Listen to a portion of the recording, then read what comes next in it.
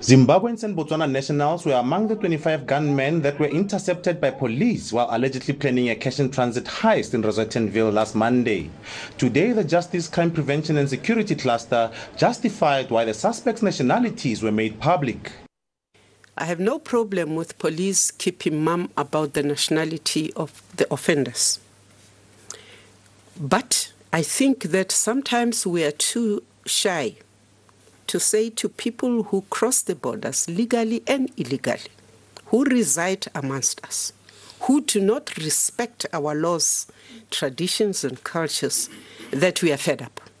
That does not turn us into people who are, xenophobic. Although the police minister conceded that vigilantism is on the rise due to soured relations between the police and some communities, he denied that South Africa is a lawless country.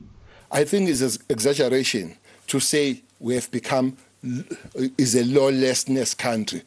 We are having a problem. We are dealing with it. We are having structures that are really functioning. People are sent to prison and they stay in prison. Cele says over 12,000 law enforcement recruits will be trained and hired in phases to beef up law enforcement in the country. Offenses Timo, SABC News, Pretoria.